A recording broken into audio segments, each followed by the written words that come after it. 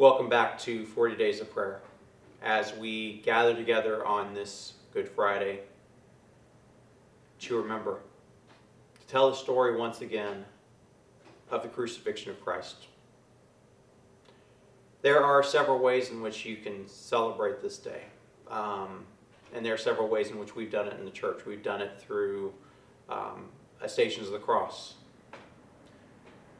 We will do tonight a remembering of the last 7 words of Christ as the Gospel share it. But however you share this day, we come together and we remember this moment which marks all of us. We all follow Jesus to the cross. And so on Good Friday, this is our prayer.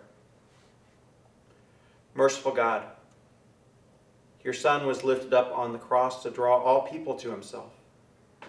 Grant that we who have been born out of his wounded side may at all times find mercy in him.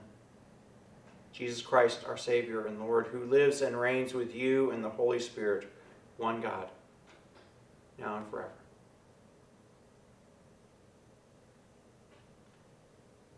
And as we enter into this space, this day that is both dark and good, a day where we come to know what God's love really is like, and in the place where God's love seems most absent, we find the love of God in Christ Jesus our Lord that nothing can separate us from.